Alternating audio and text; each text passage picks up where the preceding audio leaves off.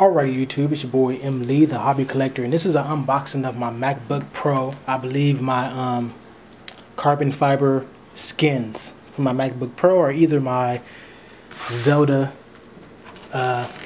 little sticker, little decorator thing for your MacBook. And yes, it is my carbon fiber skins for my MacBook Pro. And it comes with instructions on how to apply it to your MacBook Pro for ease of, application, stuff like that.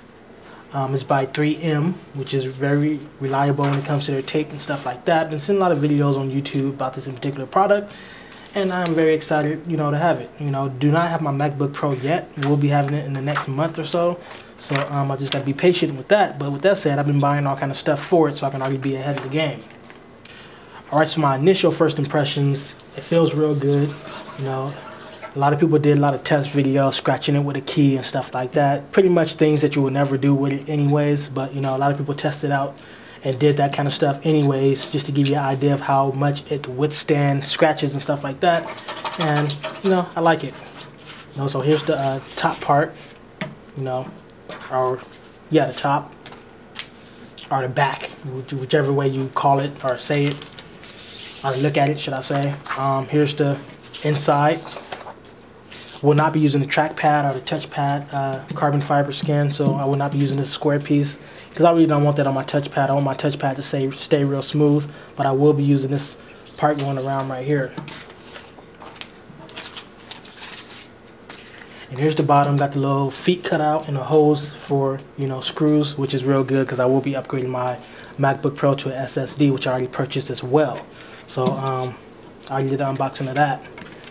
So like I said, I'm way ahead of the game or whatever.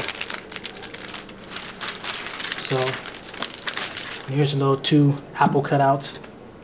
Shape as an apple, but it don't look like it, but it is. You peel it off, and it has just the right amount of space around the edges, so when you turn on your MacBook, it still lights up and stuff like that. You can see like the edges lit. But what I'm gonna do is, I got a Zelda, because I'm a huge Zelda fan, I got a Zelda sticker print, which I had purchased.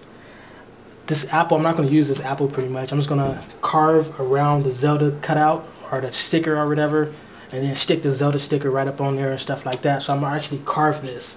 And with that said, my next video will be my X-Acto knife kit or blade kit unboxing and impressions.